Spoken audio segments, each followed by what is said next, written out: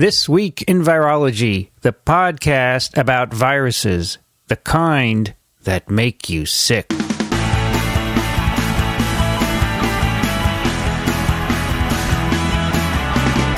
This Week in Virology, episode 167, recorded January 19th, 2012. Hi, everybody. I'm Vincent Racaniello, and this is TWiV, the podcast all about viruses. Joining me today, right here in studio, Dickson Despommier. Hello, Vincent. Enthusiasm? Absolutely. How you doing, Dickson? I'm doing great. Excellent. How are you doing? I'm just wonderful. Excellent. As always. Excellent. Also joining us today from Western Massachusetts, Alan Dove. Good to be here. How are you, Alan? Doing quite well. Working away? Yeah, keeping pretty busy. All right. And also joining us from North Central Florida, Rich Condit. Hi, fellas. How are you, Rich? Hey, I'm Rich. good. How you doing? We're here. Good. We're doing well. We're talking about viruses. What could be better? Yeah, this is good. Here. Today we're going to talk about a movie. And this is not a three-dimensional reconstruction type movie. It's not a movie of a plaque developing. Right. It's an actual Hollywood movie called Contagion, which came out a while ago, and it's just now, I guess, rentable, so we've all seen it. Is that Except correct? me. Everyone's seen No, it? Yes, I haven't yes. seen it yet. I deny Dixon this. hasn't seen it. Dixon, you didn't do your homework. I told you I live in Jersey. Whoa, what does that have to do with anything? No, I'm sorry. I'm neglect. I had a busy weekend schedule, and I just didn't have time for it. I watched So it I'm the other sorry. night just before I went to bed. So sorry. I took Did it give you nightmares? You know it did. You know what it did for me? I kept seeing Ian Lipkin's face over and over again. 1, 2, 3, 4, 5, 6, 7. I have 7 pages of notes here.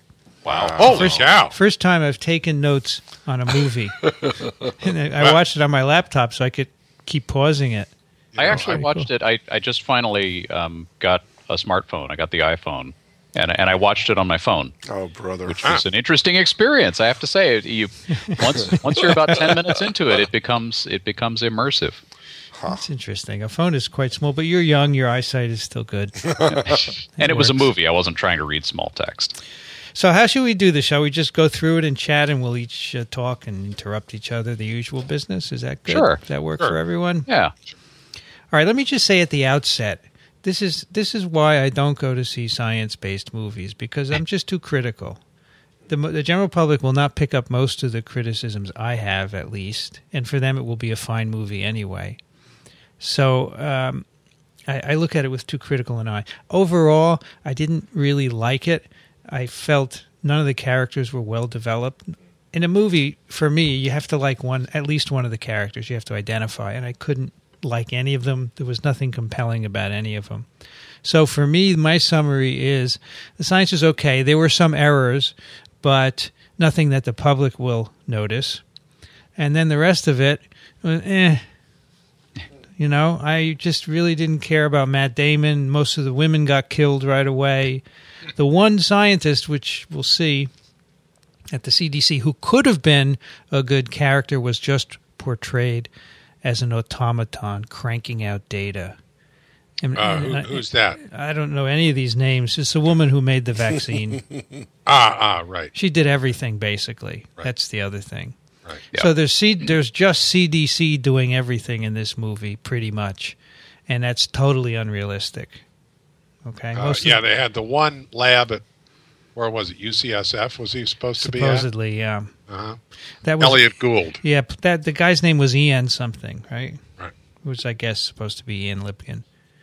And so I found it really just not compelling for all those reasons. It just didn't grab me. The science didn't grab me, but everyone else can, of course. So before we dive into this detail of a movie that I can't participate in terms of the conversation, let me just suggest that we review very, very, very, very briefly the history of the portrayal of disease outbreaks by Hollywood. I wouldn't know anything about it. Yes, you would. Yes, you would. Well, what have I seen? I'm sure you saw Outbreak. I didn't see Outbreak. Oh, I saw Outbreak. Okay, with what Dustin, else? with Dustin Hoffman. That was a lame movie. Well, Yeah, that was a lame exactly right. It was a lame movie. I want to go right back to an early documentary movie. It was a docudrama movie. It starred Paul Muni. Does anybody remember the name of that movie? No, I know Paul Muni, though. No, he starred in the life of Louis Pasteur. Oh. No. Well, that's not science fiction. No, though. it's not science fiction. This movie is science fiction, right? But yes, but it had some touch in reality. Where? No, what the Outbreak movie? I didn't see Outbreak. The Outbreak movie had the Ebola outbreak as their basis. Yeah, the Outbreak movie was based on Richard Preston's either his novel or his kind of over dramatized nonfiction book on Ebola. Right. But the Paul Muni movie was about all kinds of diseases in the wine industry, and it really chronicled his life. But he had a lot of disease stuff in there, lots of rabies, lots of things of that sort. That was a documentary. It was, but Okay. it was a fictional documentary. Ian Lipkin said to me, Vince, Contagion is not a documentary. No. Because I was No, complaining of course about not. it. Of course it's not. And so I just have issues with science movies. Now, when they do it on viruses, it's even more of an issue because I work on viruses, okay? Right. And I want it to be correct, and it's not going to be, no matter how many advisors they have. Right. And so I have issues. So the general public will like it. I don't. But let's start talking about it, okay? Sure. So this movie starts out with the lady. By the way, this is going to contain spoilers if you haven't. Oh seen yes, spoiler alert! Spoiler alert! So it starts out with the character portrayed by Gwyneth Paltrow. What's the name of the character? Do we remember? Don't worry about it. I agree with you that the characters were not particularly memorable. So she's in Hong Kong, and I will get all their names up here. I'll get them on the internet. it starts with the day 2 on the screen, so you know already that something's up. Day 2, and she's in an airport. She's coughing. She's eating peanuts. She's swiping her ATM card, and then they go to other people who are getting sick and hugging other people, and then she gets home. This is day 4 now, She's right? Beth Beth Emhoff. Okay, so she gets home, day 4. She is looking terrible. She collapses in her kitchen. She starts foaming at her mouth. She has a seizure. They bring her to the hospital, and she dies. All right? Right. And so... Which I have to say, she's not one of my favorite actresses. So seeing Gwyneth Paltrow gone in the first 10 minutes of the movie, that was a good sign. But there's a lot of touching of people touching windows and pulls and buses. Just give you this sense that there's contamination going on. Alan, right? I can tell you, go all back through and the movie. That's going on. These Right. little glimpses, close-ups of people touching stuff. Alan, go back and see Shakespeare in Love. You'll like Gwyneth Paltrow. Serious. So I like the part where the husband of Beth is played by Matt Damon, who I think is a completely forgettable character in this movie. There's just no reason to get into him at all. The doc says, we don't know why she died. It could have been encephalitis, meningitis, West Nile, herpes. And he goes, she didn't have herpes. Right. And then he says, the doctor finishes with all that stuff, and he says, yeah, so can I go talk to her? Yeah, Matt Damon says, Right? can I go talk to her? He just doesn't get it. He's in complete denial. Yeah. So I thought the doc went through some of the possible causes, but he didn't know what was going on. All right. So then we move to day 5. So now there's something going on. There's an outbreak. I think it starts, there's a scene at WHO, which I completely recognize because I've been there, headquarters in Geneva, so that was correct. They give you shots of Hong Kong, Guangdong, which is where SARS outbreak began. They go to Chicago, and now this is where they live, Beth and her husband, and they're sawing her skull open.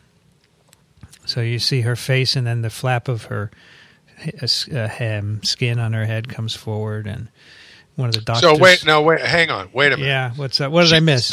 She was coming back from Hong Kong, right? You know that. Right. All right? And they didn't live in Chicago. They lived in Minnesota. Sorry, Minnesota. She stopped in Chicago. She stopped off in Chicago because she's having an affair with some guy, right? So she managed I forgot a little that. tryst on the way home. Throw that So that leaves some virus in Chicago, as we find out. That leaves a little node in Chicago, and later on she's back in Minnesota, and now they're carving her up. Right. After her literal layover, yes. So they're not the physicians who are sawing her skull open. They just have face masks. Siskel and Ebert, eat your heart out. The clear covering on their face, and one of them gets splattered with brain material. Yeah, nice sound effects in that too. There's this little sort of sploit. So they're looking at it, and they're all of a sudden they expose the brain, and they freak out. And one says to the other, "Move away," and he says, "Call everybody," but they don't say what they found. Right. Just by macroscopically looking at the brain, they don't for say dramatic effect. Dramatic effect. Yes. Everything okay so far? Yeah, and I should say I was very pleased with the cinematography. I thought the pacing and the editing and the shots, the setup for it was very good. Okay. I think that's fair. Yeah. And I thought that there's nothing scientifically wrong with the lead-in, and somebody dies of a mystery illness, and you've got kind of the rapid cuts from place to place, and this is obviously an outbreak is going on, and we don't know what, and so it really, I think Steven Soderbergh, who was the director, did an excellent job setting the whole story up. I agree with that. So far, I have no problems. Now we go. They put the husband in isolation, and now we meet the character portrayed by Kate Winslet. Actually, by the time the husband's in isolation, his younger son has died. Right. That's right. He died. And he also has a daughter who has not been sick. Right. She visits him. I think first time we see her is when she shows up and he's in isolation. So Kate Winslet goes to she's an EIS officer.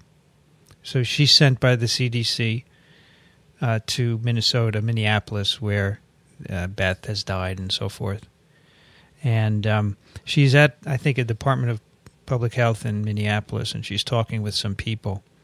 And one thing I liked, they're going through the different possibilities, and they suggested enteroviruses, and she said, no, it's too cold for an enterovirus outbreak, which is quite reasonable. Yep. And then she says there have been 47 cases and 8 deaths so far. However, on the whiteboard behind them, there are cases and deaths that don't match that number. Oh, well. So some production assistant got it wrong. Yeah. Just a minor detail. Then she starts talking about reproductive capacities, R naughts, right?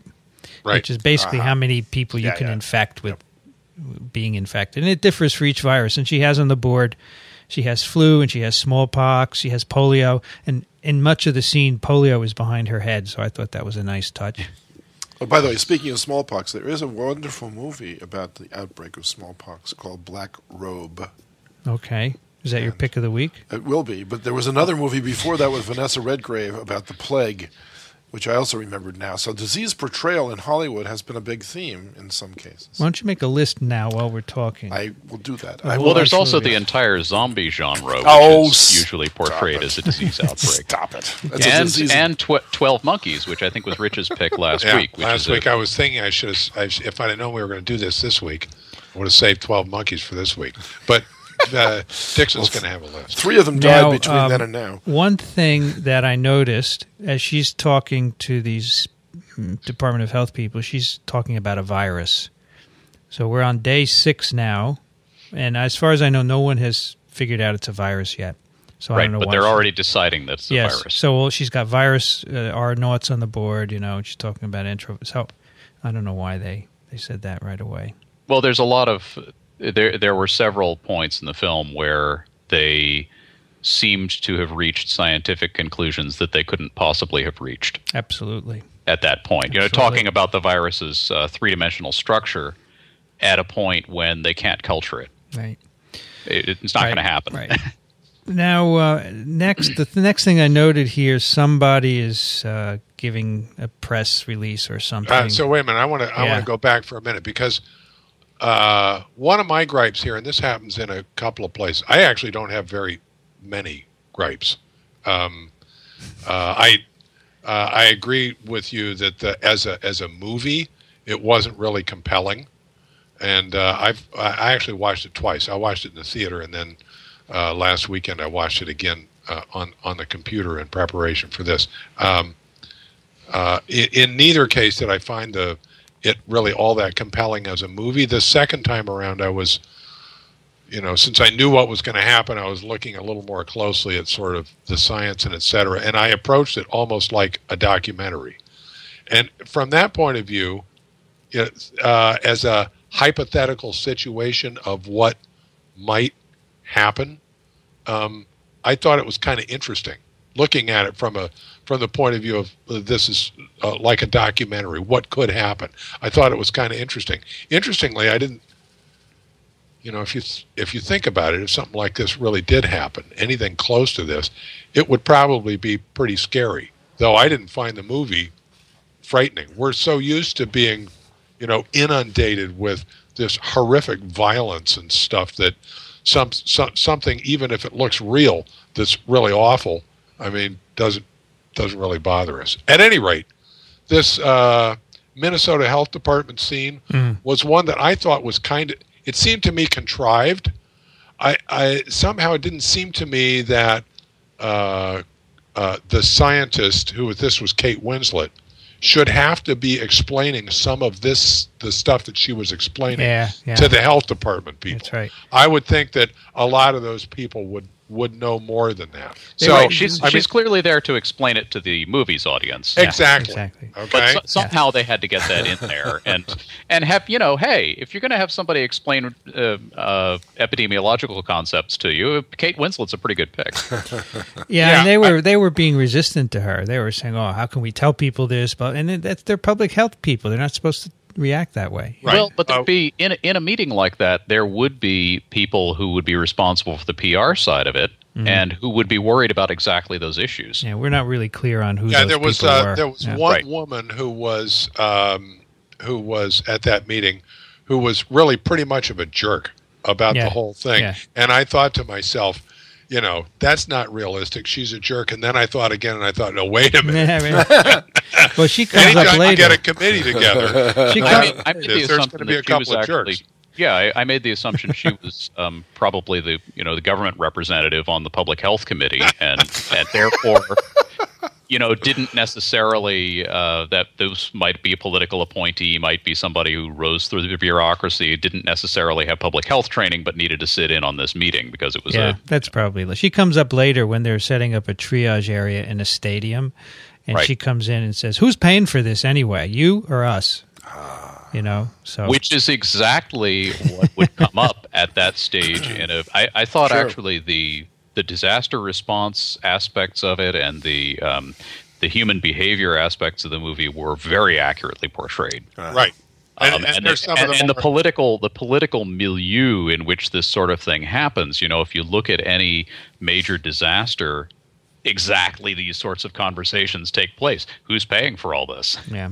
Right, and it seems to me that as a movie, there's really two sort of parallel themes going on. One is the science, which is what obviously we paid a lot of attention to, but the other are the social and political consequences and trying to imagine how that might play out. And it seems to me that they tried to hit several different scenarios and portray them all. And I thought they did that in an interesting fashion. And I think maybe I'm overinterpreting this, but I think on some level Soderbergh probably intended it to be something of a 9/11 allegory. Yeah. This is how a major disaster plays out, and the characters who we're watching in the movie are trying to take a very pragmatic approach to dealing with it, which I think his point is probably that that's the way these sorts of things should be dealt with. But aren't necessarily always handled that way. Right. I don't know. Maybe that's overinterpretation, but that was, I think that may have been the filmmaker's intent. All right. At this point, I remember someone is giving a press conference and giving information. It's some guy, I don't remember where he was from. He says it's chimeric in origin. That's all he says. Then he says the virus is 15 to 16 kilobases in length, which really bugged me. All right, because this is the kind of stuff that nobody cares about but me, but it's not the virus, it's the genome. Right? Oh, Wow. Okay. Day 7, we bring in the Department of Homeland Security and the whole bioterror angle. So, somebody's got to suspect that this virus is a creation. Right. So maybe it's a little sarcasm. I don't know. There was a great... but there's a great quote that comes out great of that. quote. Yes, so I got this written down here. So we probably all three saw the same thing. Yeah. Go with it. So Vincent. the DHS guy, says, "Can you weaponize bird flu?" Something like that, and Fishburne says, "Birds are already doing that." Yeah. Someone doesn't have to weaponize a bird flu. The words are already doing it. That was good. I like that. Yeah, that was good. So then there's more footage of people on buses and so forth, touching and coughing. And then we get back to the CDC and the young lady whose name I don't remember, but she's done a lot of the work on this virus. She's now sequenced it. She says she's determined the structure of the virus, and she's got it up there on a monitor, and she's rotating it. But they still can't culture it. Still can't culture it. Later on, in about 5 minutes, she complains that she can't culture it and she can't do any work on it. Yet they've done all this stuff, so something got mixed up here. But again, the public will not notice this. One of the problems I had with not being able to culture it is they say it kills every cell we infect it with, and that's crap. That didn't make any sense to me. No, that's ridiculous. If you can't culture something, usually you add it to cells and nothing happens. Right. If it's killing them, then something is happening. It's a virus. You want it to kill every cell that you. That's bad. You successfully cultured it. Yeah. At this point, she says they're looking at the sequence, and she says, "Look, it contains both bat and pig sequence." Again, this really pisses me off. It does not have bat and pig sequence. It may have sequence from a bat virus and a pig virus, which is what they mean. But please say what you mean. All right, so then she shows a model of the virus. The CDC doc that you like is Dr. Ali Hextall. Hextall. Okay. And she is played by, I'm sorry, I lost it here. Yes, Jennifer Ehle, E-H-L-E. So this person had no character whatsoever. Now, I know a lot of scientists. She's a scientist. Nah, come on. Scientists all have characters. We have no idea of what's pushing her, what's motivating her. All she does is spew out data. No character whatsoever. So then she shows us this virus structure, which is in fact the structure of a glycoprotein bound to a cell receptor, which they have apparently identified. And she says the receptors are on the respiratory tract and CNS cells. I don't know of what organisms and how they figured that out. We're only on day 7 here. And of course, you can't culture the virus. So I don't know how they got all this. But again, the public won't get any of this, right? They don't care. The only thing that bothered me about that was she said, here's a model of the virus. Yeah. And it wasn't a model of the virus. No. It was a model of a couple. But there's no way in 7 days they would have the receptor. There's just no way. It takes at least a year. Right. The science, for the sake of the movie, the science had to develop much, much faster than science actually developed. But also, for the sake of the movie, the virus is, I think, a combination of pathogenic and transmissible that is not likely to ever arise in nature in a respiratory virus. I found the virus itself a little unbelievable. Yeah, I don't know why it had to be a hybrid between a bat virus and a pig virus. Well, they needed an interesting story to show how it originated. No, Nipah. They were basing that on Nipah. Nipah is not a hybrid of a bat virus and a pig virus. I know that. Right. So where does it come from? But pigs and bats gathered together in the mango. They needed some kind of backstory there. But I felt this is not a virus. This is not a zoonotic outbreak that you typically see. Usually, a zoonotic disease is either it's going to be really, really fatal, but it's not going to transmit very well, or you're not going to be too worried about it. Well, they were also doing the influenza bit on that too, right? Yes. Yes. Right. They're basically mixing up flu and Nipah. That's right. Right. So this is not a virus we're ever going to see, or a scenario we're ever necessarily going to see. It's got to be a little bit removed from reality in order to make a good movie. And I think the pace of the science follows along with this. You're not going to see a respiratory virus that's transmitted to the waiter who comes by to pick up your glass necessarily. Right. That's also deadly to 20% of the people who get it. But you're also not going to find the receptor in a week. Yeah. So part of the idea here is this is a respiratory transmitted virus that gets into your brain and causes encephalitis. So that's why they put the receptor on respiratory cells and brain cells. It makes sense for them. Sure. So she is talking to Fishburne, who's some head guy at CDC, and they come up with this 20% mortality rate, which I'm sure is bogus because they have no idea how many people are infected because they don't have a serology test yet. Right. Here, this is a little contrived as well because I had a feeling that she shouldn't have to explain to him some of this stuff. Oh, yeah. He ought to know something. And then at one point he says, and there's no vaccine available, right? Come on. It's day 7. So, Vince, this would be a good time to segue into a little pause and tell the audience that isn't probably aware of how these things are calculated, what is the difference between prevalence and case fatalities? Tell us, Dickson. No, you tell us. Well, if you say there's no serological survey, assuming that there is a serological survey now, so you do the serological survey on a population and you find that, let's say for the West Nile virus that first came to New York City, there were 7 deaths, and I'm blocking on how many cases, but there might have been 60 cases altogether. But when they did the sero survey in Upper Manhattan and Lower Bronx, they found 8,000 potential positive cases of infection with no disease.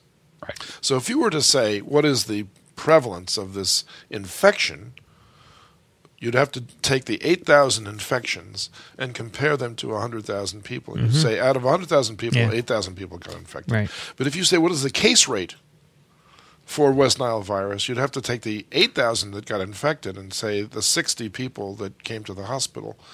Then you use that as a percentage. And then finally, what is the case fatality rate? And so of the number of people that came into the hospital, how many of those people died? Now, we're having problems with those numbers in the popular press. And I know that Vince has come in every morning and he has less and less hair because he's been pulling it out the night before, struggling with the New York Times and other august publications that says stuff that's not really true.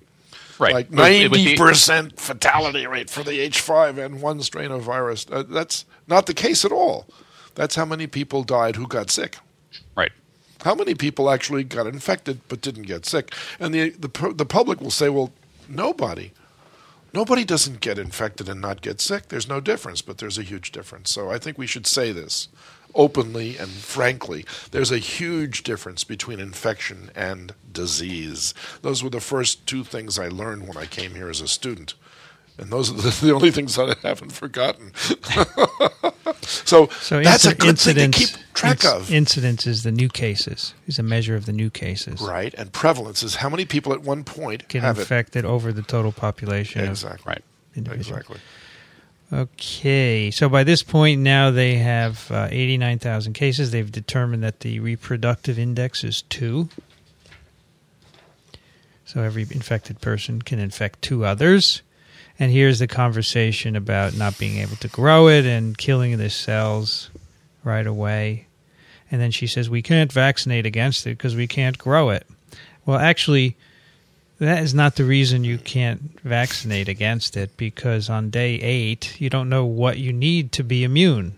Right. You don't know what the immunological correlates of protection are. You could use a glycoprotein from the virus to immunize, but you don't know if that's going to give you the protection. But Vince, didn't they grow it anyway? Didn't they grow it in cells? Not yet, though. Eventually, right. Yeah. Dr. E.N. Sussman eventually.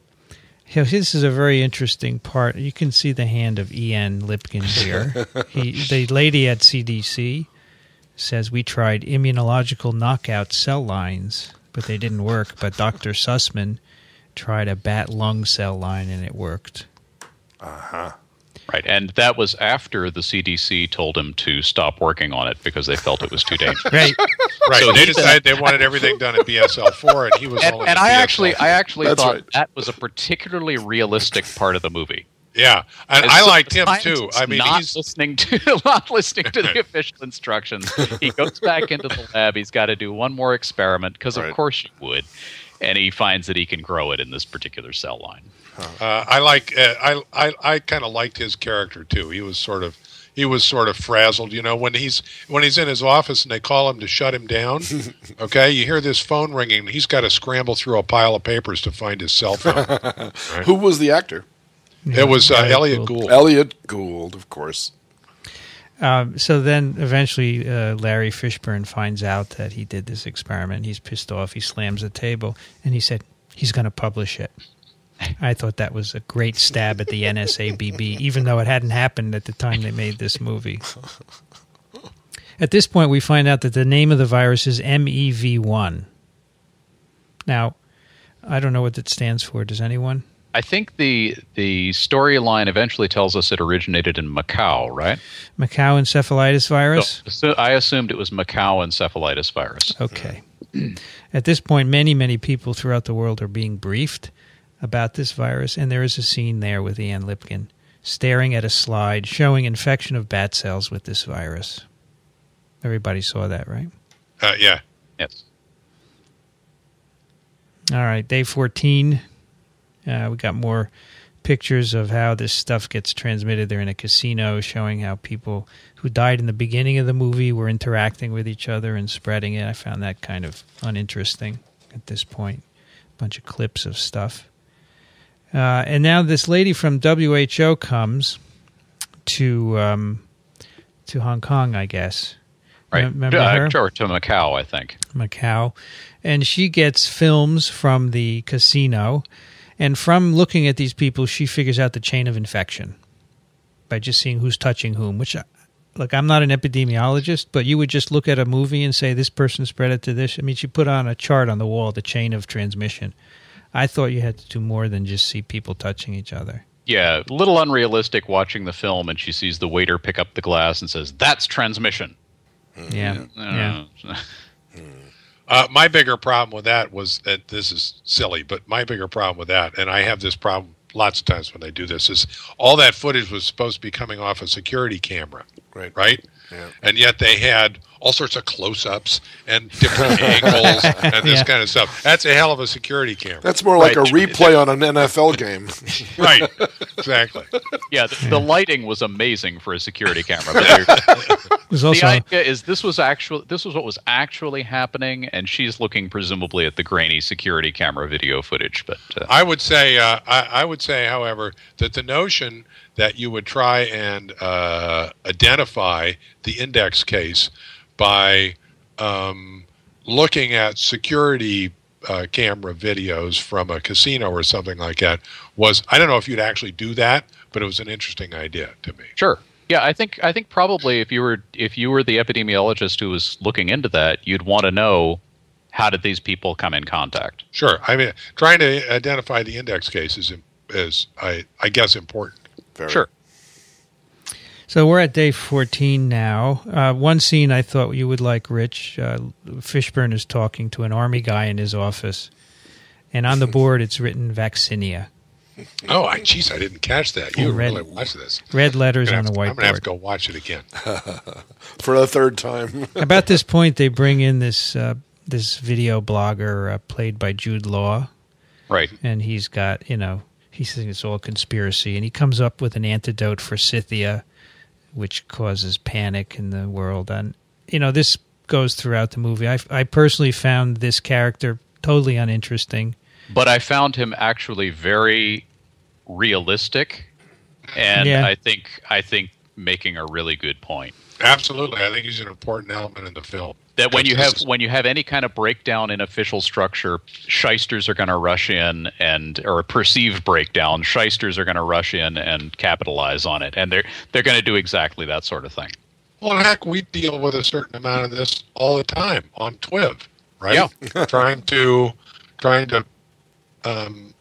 quell this sort of nonsense. Rich, you're breaking up. Yeah, can you unplug and quell that?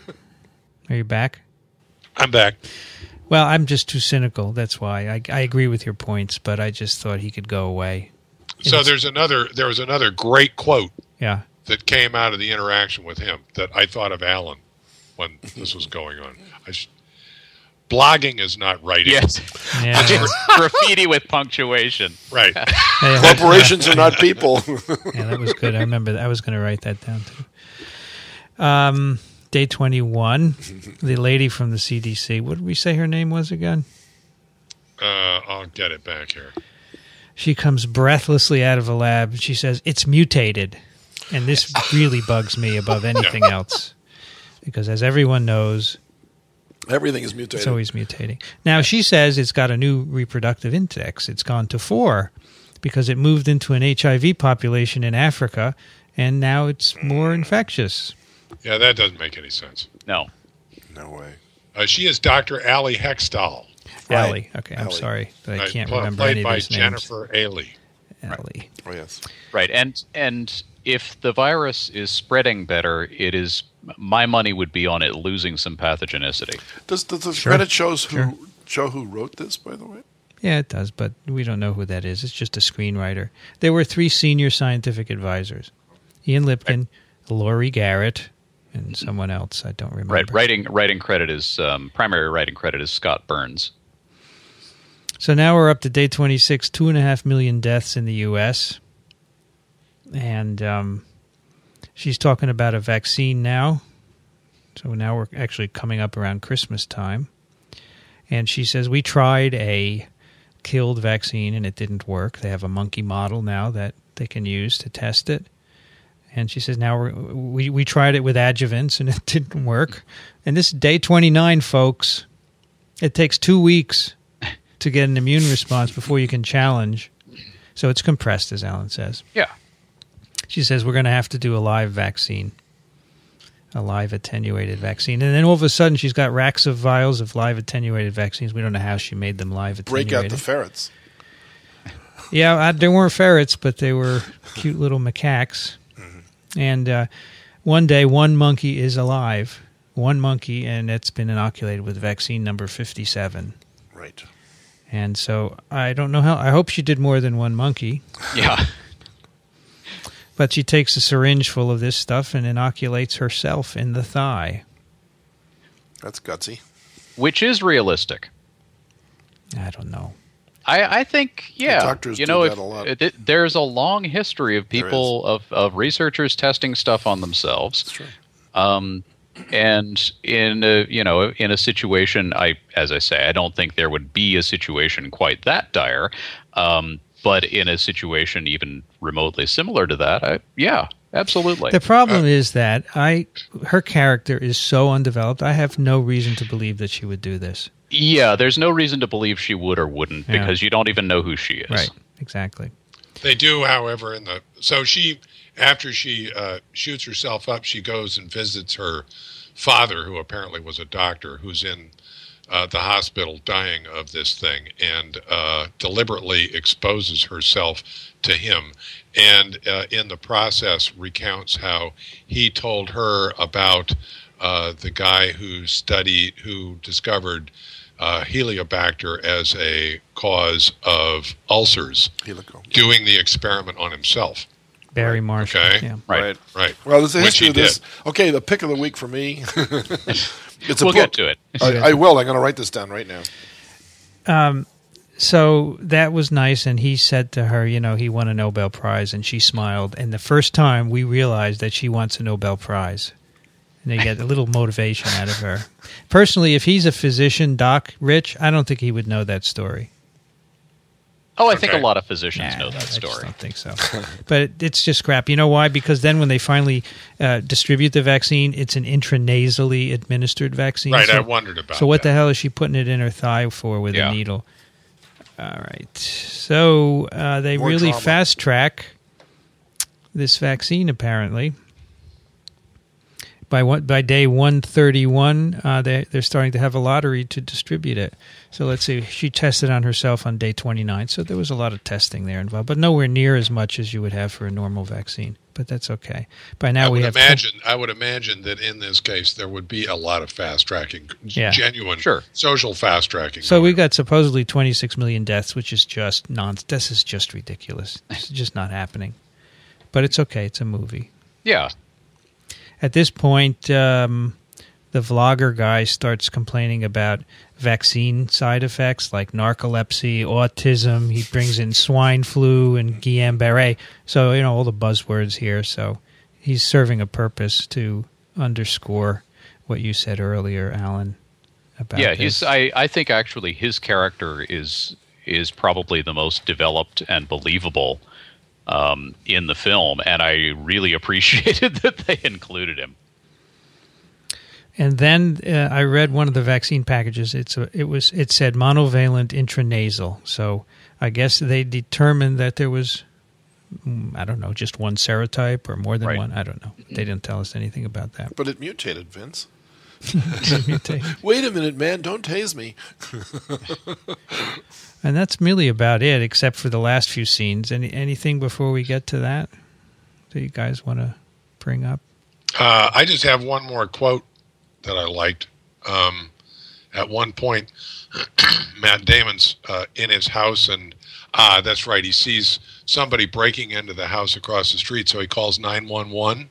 Yes. And he gets this message that says a bunch of stuff in the menu up front, but one of the things was, to report a death or for removal of a body, please press 1. That was pretty good. Yeah.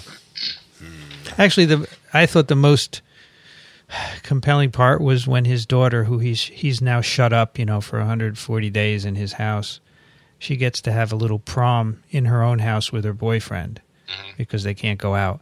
I mean, I thought that was the first time the movie got about a character, which I thought was nice. So at the end, we go back to Hong Kong and we see the lady Beth. She's shaking hands with a chef, and then they backtrack to a tropical area where a bulldozer is knocking down palm trees. Bats are flying around. One of them roosts in a pig farm, defecates or urinates on a pig, and they take that pig eventually and they bring it to the restaurant in Hong Kong, and the chef is stuffing the mouth of the pig before cooking, and then he wipes his hands on his shirt and goes to shake her hand. And so that is apparently how she got the virus. Right. So that's a kind of as we've already discussed, a kind of a combination of things, okay? So it's kind of a combination of Nipah and flu. Correct. Because the notion that you can basically aggravate zoonoses by displacing creatures from their natural habitat and forcing them to, say, roost in a man-made dwelling, that's not an unreasonable idea. And the notion that in the case of flu or something like that, you can get a reassortment in an intermediate host, or in any zoonosis, right, a transfer, well, that's the definition of zoonosis, from a bat to a human is okay. Right. But of course they've sort of cooked all that up together and accelerated it to make it into the movie. So this, but given the constraints of making an entertaining movie, I think this is probably about the best case scenario for keeping the science as accurate as you can while still keeping a thriller moving ahead. Right. And I think a lot of the flaws with character development stem from the same issue. It's a genre film. It's a thriller. And so you need fast pacing, you need a lot of characters, and a lot of the script is going to be almost writing itself.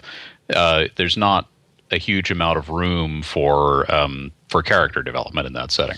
I don't know. There have been some thrillers with Matt Damon where you get much more character development than True, this one, right? where he's the central focus. Exactly. Yeah. Yes. So one or two characters, you can do that, I suppose. Right. We should point out that the virus is supposed to be a paramyxovirus, and that's of course what Nipah and Hendra viruses are.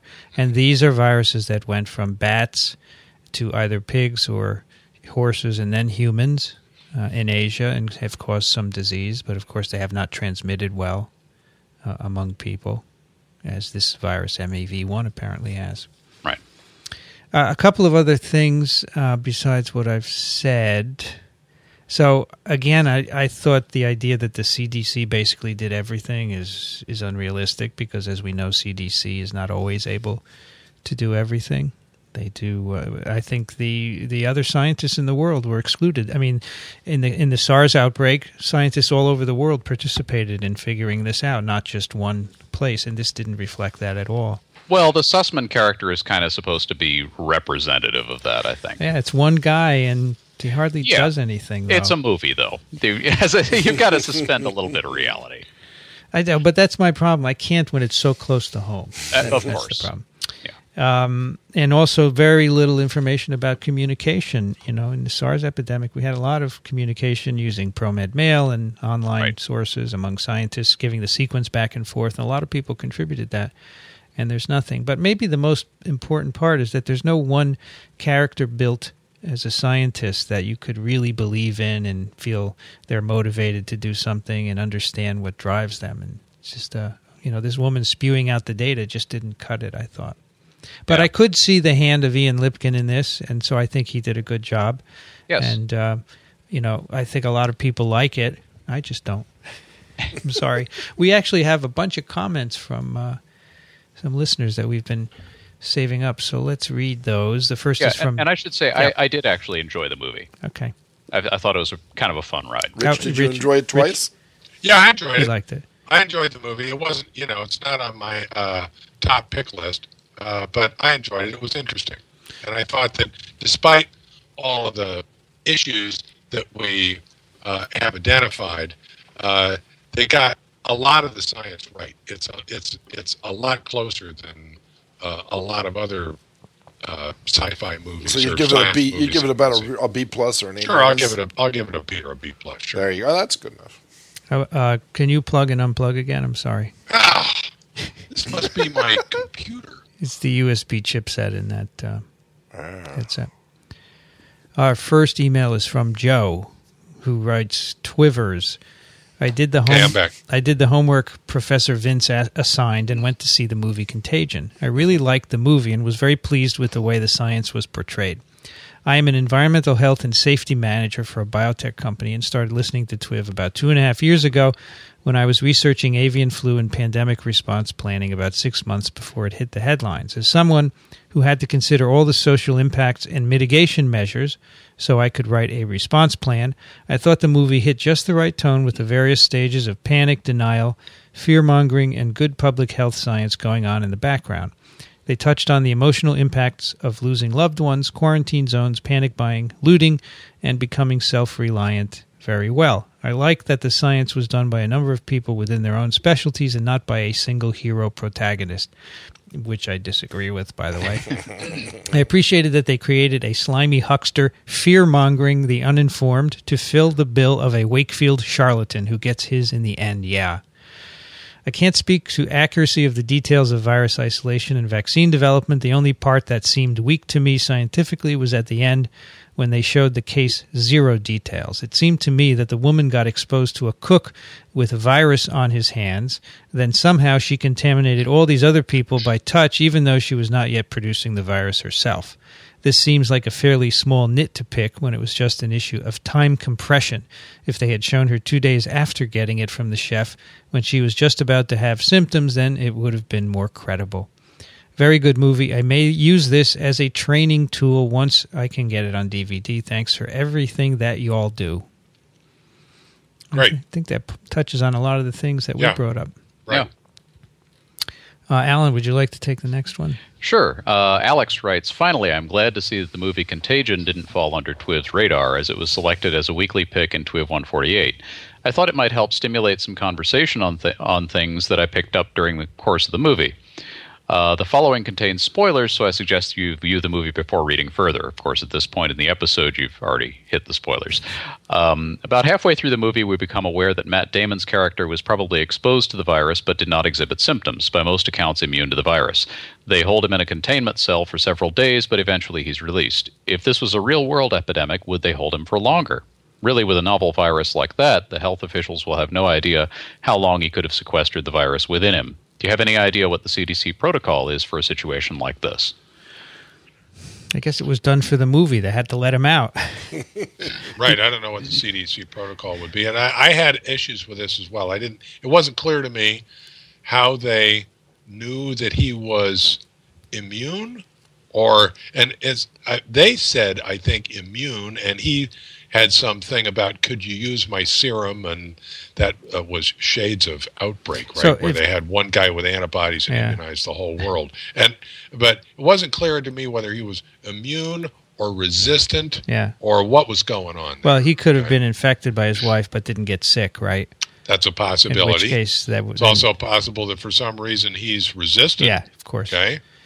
I would think that they would do a virus isolation before letting him go, right? Look in serum or respiratory secretions to make sure he's virus-free. But that's a detail that you couldn't just take in the movie at this point, I think. Yeah, and I made the assumption that we're supposed to believe that they had by that point figured out the incubation period. Right, that's the most plausible explanation. Well, and if you figured out the incubation period and you leave the guy contained for some days beyond that, then you should be fine. In fact, that's what they did. So Kate Winslet said we can let him out because the incubation period is 10 days and he's already beyond that. Right. So that was the logic there, yeah. Next, in regards to the epidemic shelter set up after the virus was in full swing, it seemed like a terrible way to manage an airborne virus, placing patients in close proximity to one another with little or no barrier between them. If you look at real-life pictures of stadium shelters set up in the past, like those of the Astrodome during Hurricane Katrina, it would take a matter of hours for a virus with an airborne, with an R0 of 2 or greater to completely overwhelm the entire stadium. I attempted to brainstorm ideas for managing containment of a virus when there is suddenly an influx of 100,000 people infected but came up empty. It does seem like stadiums are a poor choice, however. It's clear that it's best to catch these types of outbreaks early. I think the idea of that was it was supposed to be initially they said triage, but I think the idea was that it was supposed to be an isolation ward. Yeah, you get those people away from everybody else. Right, so it wasn't so much, you're not concerned about it spreading because the only people you're going to put in there are infected. Right. And then the staff that was walking around was all bubbled up. Right. Next. As the investigation of where the virus started progressed, a WHO official reviews the videos from the casino and determines Gwyneth Paltrow's character as the originating case. She is viewed blowing on the other executive's casino chip for good luck, which the WHO official views as transmission. If you take a look at Paltrow's dress at this time, it's red and sparkling. We know from the camera pictures which Matt Damon views that Paltrow received the virus from the chef via a handshake who was actively preparing a pig moments before on the same night, because she's wearing the same dress. How could she have transmitted the virus through her breath? Seems to me the virus would first have to become established within her respiratory tract before it could be transmitted to the other executive. I find the other two examples of transmission, handling a phone and a used glass, much more likely. Yeah, I think that is a weak point. Yeah, sure. But they could have. Why couldn't they fix the script to just have her, get the virus and then 2 days later transmit it? I don't understand, but that's reasonable. Yeah. Final point. At the very end of the movie, we get a chance to we get a glance of how actual virus mutation occurred. A bulldozer plows through a forested area, disturbing a bat, who then goes to bite a pig. The virus then progresses into humans. Do you think global deforestation and habitat encroachment is leading to an increase in these unfavorable interactions, and is thus putting us at an increased risk for an epidemic or a mutated strain? On a smaller scale, I think there's evidence to support this theory. Take, for example, the Ebola outbreak in Mayabu, Gabon in 1996, where 2 men butchered a dead monkey they'd found, leading to the spread of the virus. I think there's actually fairly good evidence that increased human contact with what we refer to as edge areas along the edge of a forest or edge of ecotones. Thank you very much. Increased human contact with those is a major factor in emerging infections. Well, the Nipah virus scenario is exactly that. They'll clear an area of forest, plant mango trees, which are very fast growing. They attract bats. They also use pigs to eat the rotten ones. And so every time a bat comes down to pick up a mango that just fell on the ground, the pig comes over and chases it off. And just before that, of course, the bat defecates. and then flies off, leaving the Nipah virus in place. The pig eats the mango, and the next thing you know, the pigs are sick, and the farmer doesn't want to lose all his pigs, so he takes them to the market. And that's how the Nipah virus gets started. The bat didn't By yellow fever. No, the bat didn't bite the pig in the movie. It pooped on the pig. No. Okay. The epidemiology of yellow fever is exactly that, by the way. Yes, The edge right. effect is absolutely spectacular with regards to it. Right, and if you look at maps of how development is occurring, particularly actually in the developed world too, but particularly in developing countries, you see the network of roads and whatever other transportation is being used spreads out like alveoli in a lung. It's like biological structures that maximize edge, because of course what you're looking at are things like logging roads, Sure. where you want to maximize the amount of edge because that's how you get the trees out. Yeah, that's right. When they built the roads to Brasilia in Brazil, the workers that worked on that project all came down with various forms of leishmaniasis that had never been discovered before. They were all zoonotic, and they're now up to about 50 different species of leishmania as the result. Every time you encroach into those systems, something new pops out. Okay, Rich. So Lance writes, I saw Contagion recently and was disappointed. They figure out the incubation period within a week, too fast, I think. They seem to have a crystal structure, which was a protein, not a virus, before the virus was grown in cell culture. Impossible. It's odd to have a genome that varies between 14 and 19 kilobases, variation of over 20% in size. And lastly, if I could calculate an R0 from sequence alone, I would be rich. That's true. Very good. So Lance is all over this. That's good. Way to go, Lance. Why don't you take the next one too, Rich? Okay. Thomas writes, hey, gang. So I have yet to see Contagion, but with my birthday coming up, I figured I would dig deep into my graduate school empty pockets and scratch for the cash to treat myself this weekend. However, with its release, I was very interested in how reliable and how true this movie remained to science. Well, I did what any student would do to find such information, and I Googled it and came across this website, Script PhD. And so I guess that has the script. It has reviews of science movies. That's right. It had the reviews of the science movies. I read that. I was interested in what your thoughts are on this site, and I especially hope you will consider a Contagion review podcast, because by the sounds of the reviews, this movie is a great representation of a possible threat. Also, the editor of the website, Giovanna Grubic, PhD, seems to be well trained, and I love the timing. Of this website's beginning, very shortly after the TWiV podcast began. Any friendly or collegial connection there? Nonetheless, thank you and all your guests and co-hosts for the excellent work in bringing the best of virology and microbiology and parasitology to your faithful listeners. I look forward to your comments and future podcasts. Regards, Thomas, who is an MD candidate at George Washington University. Nice. So I looked at this Script PhD site. I have since sort of forgotten about it. But yes, as I recall, it said the science was okay, and then went on to mostly talk about whether or not the movie was compelling or whatever, and had a lot of the same criticisms that Vince had. Yeah. Yeah, I don't know this person at all. There's no connection between us and her website, Thomas. The next one is from Nina. First off, love the show. It makes a great alternative to listening to the radio at my desk.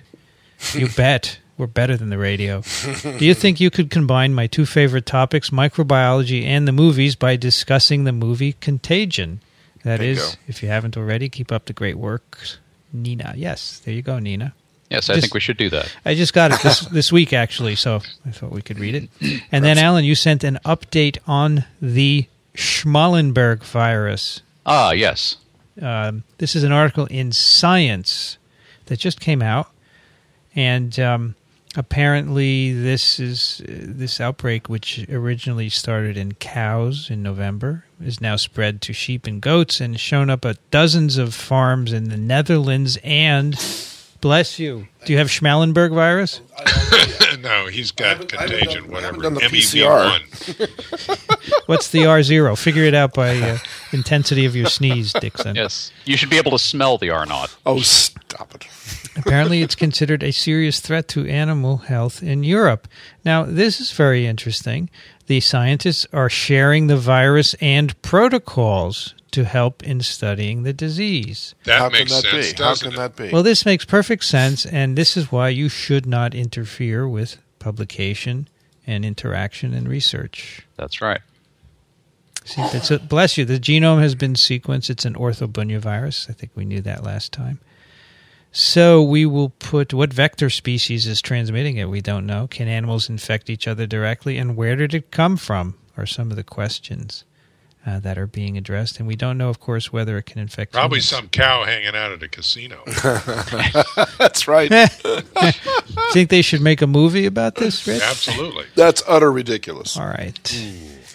We have a couple of follow-ups from our last episode. One of them is from Roberto Cattaneo, who is the lead author on the paper we discussed describing the epithelial cell receptor for measles virus.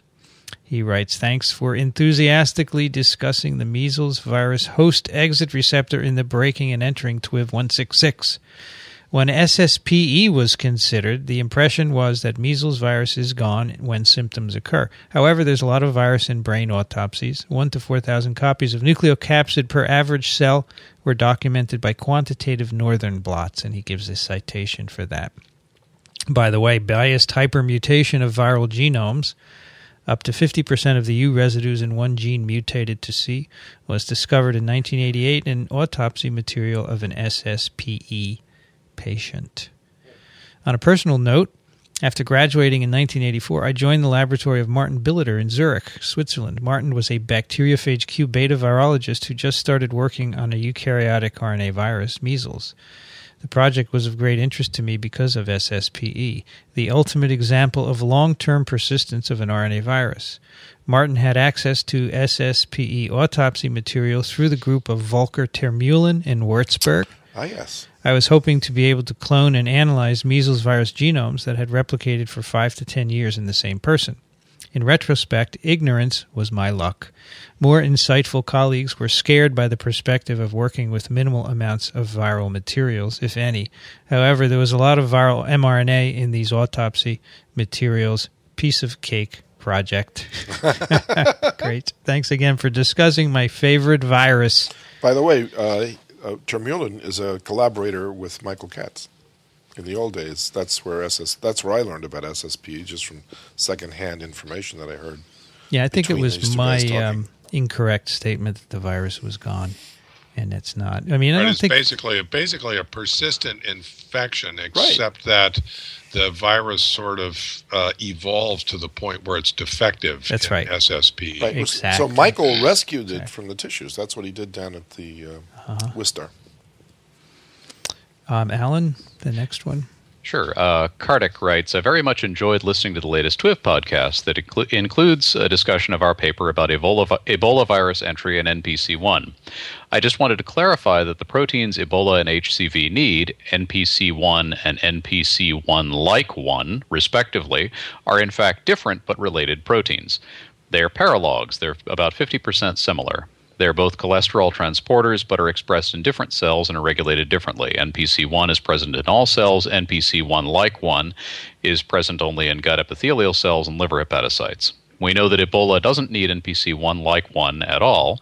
Also, Zetia ezetimibe, there we go again, blocks NPC1-like 1, but has no effect on NPC1, which is why we didn't use it in our experiments. Isn't this cool? So we have two of the PIs on the two of the five papers we discussed email us after listening to the episode. Yeah, that's terrific. And this is a really important clarification. I'm really glad to see this, because I was confused in particular about the distribution bit, because it seemed like from the two papers that they were describing a different distribution for the two proteins, but now I understand that they're in fact two different proteins. How could you possibly mix up two proteins named NPC1 and NPC1 like 1? Right, exactly. But this is important that we it's cool that people the authors are listening to this stuff, and it's really important that they straighten us out when we get stuff wrong. That's good. I'm frankly surprised that the authors listen, but it's great. This one, Kartik is Kartik Chandran, who's the PI on one of those labs. He's a professor of microbiology and immunology over at Albert Einstein College of Medicine. Yep. Who's up next? Rich? Yeah, it could be. Got to unplug though. This is Judy. Judy writes, "Hello, Professor TWiVers. First, let me say thanks for all the work you do and the great discussions. I'm a high school science teacher, and you are my professional development, since for the most part, K-12 education is spending their money on kids, not teachers. Probably a good thing for the short run. Second, I want to say thanks for the heads up on Emperor of All Maladies. I'm almost finished with this book and want more. Vincent, please write one about polio in your spare time, but you're not allowed to stop the TWiVs. Third, I have a question about TWiV 166 and the making of haploid cells. Someone, I don't remember who, said you could make haploid cells by disrupting the spindle formation. Yeah, stupid me said that. I was wondering if this is true, since DNA is replicating during S phase of interphase. It seems you'd end up with single chromosomes, yes, but they'd have multiple strands of DNA and therefore multiple copies of genes. Yep. I tried to look this up and found that there are polytene chromosomes in Drosophila salivary glands with 1,024 copies of DNA. Am I misunderstanding a life cycle of cells, or do different cells replicate differently? Sorry to ask such a basic biology question, but I don't want to be giving my students inaccurate information. Thanks again for all you do, Judy. I'm the one responsible for the misinformation. In fact, I was thinking about that. One of the ways that people, that plant biologists deliberately make plants multiploid is to treat them with colchicine. Right. Which messes up the spindle. Or they just cut them. By pruning, you can actually get them to go that way too. And so, yeah, you're more likely in those situations to get multiploid cells rather than haploid cells. So I had a long discussion with Steve Goff about this, because I wanted to get straightened out, because I realized that I had made a conceptual error in my speculation. And the initiation of DNA synthesis as the initial part of chromosome replication is not understood in terms of what the initial signal is. A resting cell that's got just a nucleus with not its segregated chromosomes already, and then all of a sudden it decides to divide. What is that signal? What is that signal that actually makes it start? And then once it starts, then you've got, it looks like you're looking at the assembly of a car all at once. Every part is being put on. It's chaotic if you think about what's going on. So trying to envision how you could separate from the S phase, which is the synthesis of DNA phase, and not stitch it back together to make a diploid chromosome is very difficult to imagine. What step in that process would you interrupt in order to get it to stay as a single half a chromosome? And so Steve and I listened more than I talked, of course, which is very atypical for me, by the way. And I still didn't have a clear idea of how you make a haploid cell line. And he says it's all by luck. Well, yeah, in this case, actually, God did it. Okay? Right. If you're a creationist, there's no problem with it's this. It's a cell line. It was a cancer cell that was pulled out of somebody and just happened to be, except for one chromosome, haploid. And they sheer blind skill. And they all don't stay that way. They are mixed cultures of some cells are haploid and some cells are diploid. So you have a propensity of haploids.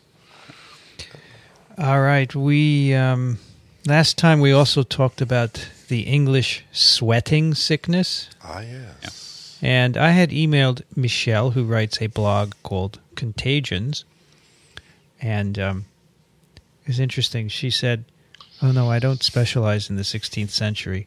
It's so interesting, and she passed it on to several colleagues who sent me emails. So let me read these. One is from Lori. Part of my graduate work addresses the sweating sickness, less what it actually might have been, but rather whether people thought it was contagious or not. Part of my graduate work felt like the sweating sickness. We should point out that was done in my lab, right? Right. But comparing medical writings with chronicles, letters, and other such materials. That said, there have been several articles written about the potential identity of the disease, most of which come to different conclusions. Until the latter part of the 20th century, medical historians largely believed that the sweating sickness was a form of typhus, a virulent, relapsing, or military fever, or influenza. Since the 1900s, historians have examined contemporary accounts of the disease's symptoms in minute detail, analyzing those symptoms in correlation with virulence, spatial and temporal distribution patterns, potential transmission models, concurrent environmental conditions, and the clinical features of modern diseases. They have variously speculated that the disease was a viral hemorrhagic fever, an arbovirus, hantavirus pulmonary syndrome, an enterovirus, inhalational anthrax, or dengue fever. Oh my God. That's quite a list, yeah. So she sends a list of some of the better articles written about the disease. There are quite a few, so we'll include those in the show notes. And also, I received an email from John who writes, I must confess, first of all, that I'm very critical about retrospective diagnosis as a properly historical exercise, as well as rather skeptical about the alleged results provided by new methods from molecular biology and genetics to identify past diseases. Some years ago, I used the case of the mysterious English sweating sickness to raise a historiographical question, namely, to what extent the exercise of retrospective diagnosis of the disease may depend upon the variable, fashionable medical concerns of each time about this group of diseases. And he sends a biographical reference for this work. I think that's probably spot on. Yeah. Right. That a lot of these historical analyses of very poorly documented outbreaks tell us more about who we are now than about the outbreaks. Sure. Right. It's sort of a Rorschach test. Yeah, I think unless you get the organism some way, right? Yeah, if you go back and you isolate a particular pathogen and it's in the and you've rigorously demonstrated that it's in the absence of other pathogens and you find it from multiple samples, then yeah. But that's extremely rare. But hieroglyphs and drawings in medical texts like the Tibetan tabloids that have been passed down for generations shows the outbreaks of smallpox and things of this sort. And I had the pleasure of actually touring the Anthropological Museum in Mexico City, and there are some wonderful pre-Columbian statues, one of which depicts Chagas disease, which has this big swollen eye. It's called a chagoma, and you can tell right away. And you can also see that they were trephinating at the same time because they had little holes in their head. And there it was, sitting right in front of you as sort of an icon to say, and watch out for this one because it'll make your eye look like this. So, yeah, I think we commented on the last episode that if it's a disease that produces really distinctive pathology, right, like smallpox or polio or a lot of the parasitic diseases, you say, well, that's this. That's a different story. Or cholera. Or cholera, right? Everybody suddenly got diarrhea. That's right. It's pretty diagnostic, and there's not really a lot of debate. But I think cases like this, where you've got essentially flu-like symptoms. Yeah, but having it go away so fast, I would doubt that it's a vector-borne disease in that sense. Unless something changed with the vector. Yeah, well. Anyway, so John sends us links to two of his articles, and they're both downloadable, so you can check that out. So thanks to John. John is in Barcelona, and Lori, whose letter we read previously, is at the University of Ottawa. Nice.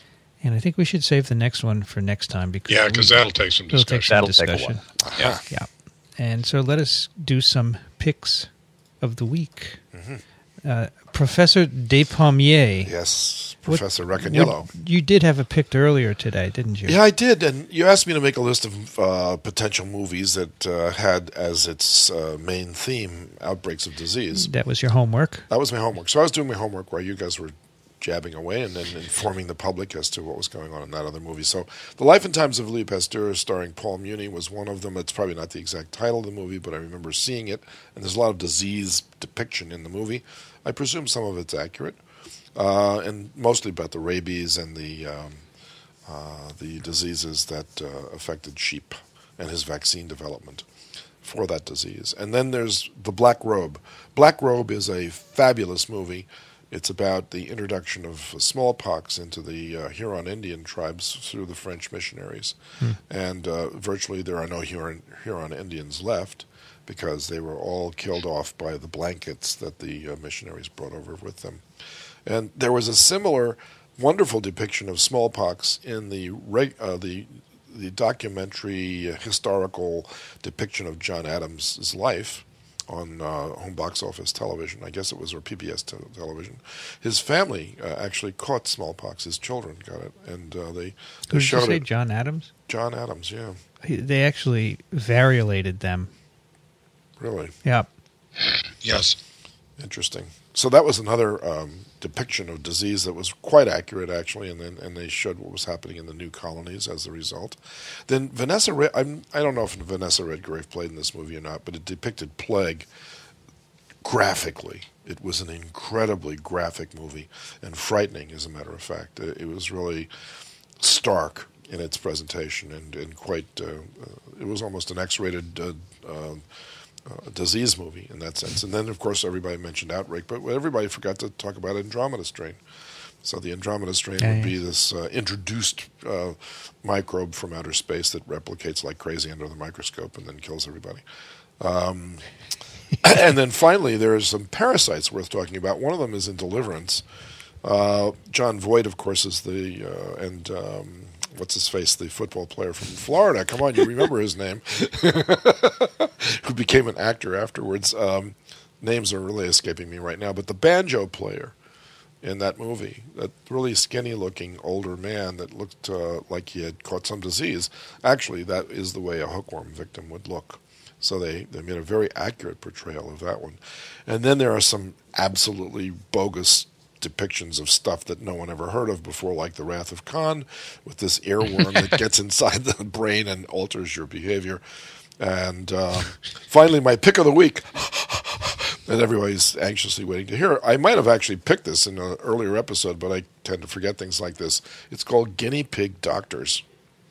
And it's a book written by some news reporters from the Baltimore Sun. And they produced a book of documented physician-induced iatrogenic, autoiatrogenic diseases of people trying to prove a point that they were right. I know this vaccine works. I'm going to give myself the disease. And I've already vaccinated myself, and I'm sure I'll survive. And, of course, they died. And there are lots of these examples throughout medical history. And so Guinea Pig Doctors actually documents that. My grandfather did that. Really? He was working on larva migrans, creeping eruption. Oh, you're kidding. And he was convinced that it was caused by, he was eventually convinced that it was caused by a cat tapeworm. He'd already figured out some effective treatments for it, so he needed a handy case to study, so he inoculated his left arm. Wow. And sure enough, he developed the series of painful lesions up his left arm. And yeah. But it was a cat it was a cat hookworm. Cat hookworm, yes. Yep. But he didn't get a Nobel Prize, did he? No, that wasn't really Nobel Prize work. It was because it was a non-lethal disease and it was restricted to. It's a pain in the whatever. It's an awful disfiguring thing though when it happens in bad areas. Yes, when it's not treated. In fact, Dickson, you have not picked it before. I just checked. So excellent. Thank So you Guinea very Pig much. Doctors is my pick. Thank you. You're welcome. Alan. Oh, my pick of the week is a trove of newly discovered microscope slides, which doesn't sound all that interesting. But in this case, it was somebody at the British Geological Survey was poking around in a closet somewhere and opened up an unlabeled drawer and saw all these old slides of fossils that had been neatly sectioned and polished. And this is a way to look at fossilized plants under the microscope. You can take sections and polish them. And he could tell they were very old, and he started reading the labels on them and saw that these were prepared by Joseph Hooker, who was a botanist to the to the British Geological Survey around the time Charles Darwin was sending his samples there. And in fact, some of these were samples from the voyage of the Beagle that Darwin sent back. Cool. They've been Really sitting in cool. a drawer for 170 years or so. Apparently, Hooker was not very good about keeping his lab notes in order, and he never entered these particular samples in the appropriate index, so nobody knew they were there. And now that they've been discovered, they've gone ahead and put a good portion of the collection online, so you can browse through and look at these. I think they're really beautiful, some of them. Cool. The polished stone that's got these fossils of various plants in them. So Cool. They're kind of Excellent. small, though. I can't see them very well. Oh, if you click on one, you can eventually follow the links and you can get to Bigger, here you go. Image bigger pop-up. version. There you Yeah. go. Okay, on a different page. Nice writing, too. Yeah. The tissues destroyed by crystallization. Neat. That is great. Rich, what do you have for us? I got some humor.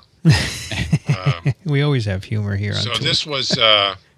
this was pointed out to me by my son-in-law, and it's a little YouTube clip.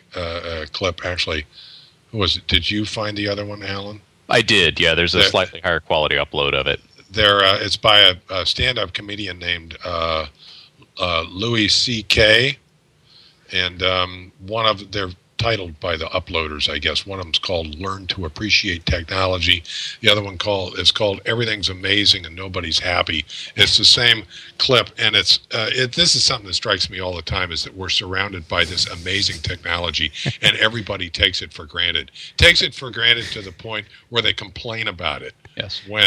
When it's not working perfectly, and if they'd step back for a minute and just think about it for a minute, they'd realize how amazing it was. The line I love in it is, he talks about flying in airplanes, and he says, "You're sitting in a chair in the sky," right? And you're belly aching about whether or not your chair goes back far enough.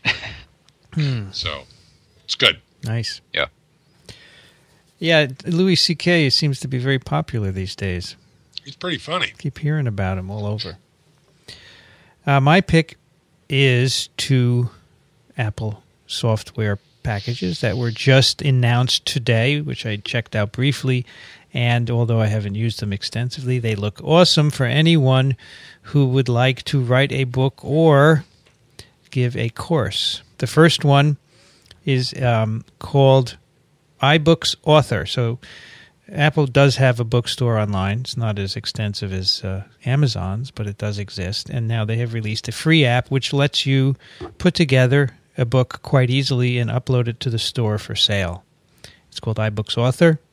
It is just beautiful in typical Apple style. It's very simple. You can combine text and images and movies if you'd like, and make really, really compelling textbooks or any kind of book that you want. So Dickson and I are going to make his parasitology book using yeah. this. Yeah, Does I it let remember you upload a PDF version of a book and just make it into a book? No, it's uploaded in a EPUB format onto the I see. iBook store. Okay. But it's much easier than doing a Kindle format because we've been struggling with that. We and have. It's really a pain in the Well, neck. we have a 2-column book. We wanted to make it into a 1-column book, and that was the problem. The problem, of course, with the Kindle bookstore is that most of them are black and white unless you have a Fire, of course. But in the iBook store, this makes it very easy to do color books, so it's pretty cool. So that's one. And the other one is a new app, which wrong link. Sorry, gentlemen. iBooks, no. It's called the iTunes University app, the iTunes U app. So many of you know that you can, if you're a teacher at a university, you can upload your course materials onto iTunes University. I do that. All my lectures are on iTunes University. And this is now an app for iPad or iPhone that lets you view this content. And it also allows educators to upload other materials in addition to their lectures. So it's a free app. It's like an interface to iTunes University. So I'm definitely going to use this to manage my online courses. And for people who want to view it, I think it's great as well. So these are 2 cool new ways to teach the world, again, provided by Apple. Technology, again, the world is changing really fast. So it is. They actually announced these today at the Guggenheim Museum here in New York City. They had an event. We also have a listener pick of the week from Judy, who is the author of the email we read previously. A reading suggestion from Project Gutenberg, a short children's book, Makers of Many Things, by Eva March Tapan, who lived from 1954 to 1930. Which is a neat trick. Wait a minute. You see, time doesn't always go in one direction. But she wrote forward. No, she had a backward. Someone wrote her backward.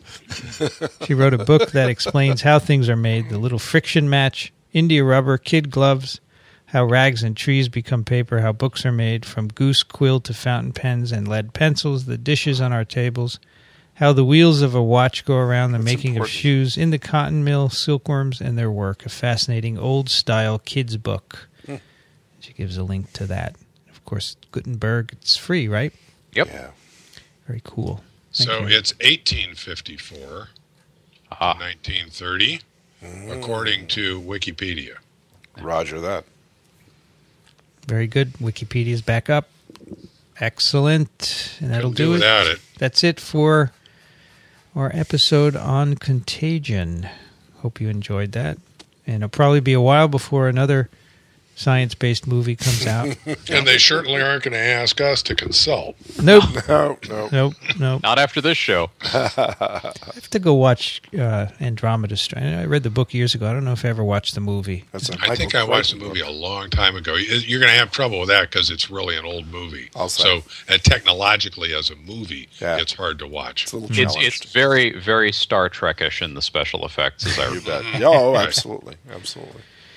You can find TWiV on iTunes, at the Zune Marketplace, at microbeworld.org, and also at twiv.tv. We also have an app for your iPhone or Android device. You can get that over at microbeworld.org. If you like TWiV and you have just newly subscribed on iTunes, do leave a short review or commentary. It helps us to stay visible over there on the podcast directory. Send us your questions and comments to TWiV at twiv.tv. Dickson Despommier. Yes, thank you for joining us, Dickson. My pleasure, as usual. Do you have a middle initial? Yes, it's D. D cubed. D cubed, that's right. I think that's what we should call you from now on. Oh. D cubed. Oh, I thought I had escaped that one. No, we should call him 3D. 3D is fine. Oh, 3D that's is a good fine. idea. 3D is fine. Where can people find you, Dickson? Well, several places. It's medicalecology.org or trichinella.org, trichinellapage.org, or the verticalfarm.com. At Vertical Farm, you blog regularly, don't you? I do. I just wrote another one, in fact. Is it any good? I hope so. Okay. I'm not the Check judge it of out. all this. It's just graffiti with punctuation. It's graffiti with punctuation. That's right. That's a great episode title. Yeah. Yes. Except we can't use it for this one because it doesn't make any sense. No. Alan Dove, where can people find you? Well, standing at my desk a lot of the time, but it's much easier to find me at alandove.com. Thanks for joining us, Alan. Always a pleasure. And Rich Condit. Where can they find you, Rich? They can find me at the University of Florida in Gainesville, and they can look at my fancy model of vaccinia at vacciniamodel.com. Nice. But, you do that once and then you're done. Because it never changes. It never changes. It doesn't mutate? It's not like Come on, it mutates. Well, you can rotate it around. The virus mutated. That's right. Thank you, Rich, for joining us. Sure. Great to be here. Always had a good time. And I am Vincent Racaniello. You can find me at my blog, which is, what is it called again? What without punctuation? Graffiti with punctuation. Graffiti with punctuation. Virology.ws. That was, by the way, Lawrence Fishburne who said that, right? Or was it the other guy? Yes, that's right. It was Fishburne who was criticizing Jude Law. Graffiti with punctuation. And unfortunately, the domain graffitiwithpunctuation.com has a domain squatter on it right now. Oh, brother. Wow. That was quick. I guess it was from the movie, right? I assume so. Unless it's an old saying. Yes, you can find me at virology.ws. Did I say that already? You did. Yes. I don't think you got all the way through that. There was a bunch of other garbage. I get distracted. Right. You've been listening to This Week in Virology. Thanks for joining us. We'll be back next week. Another TWiV is viral.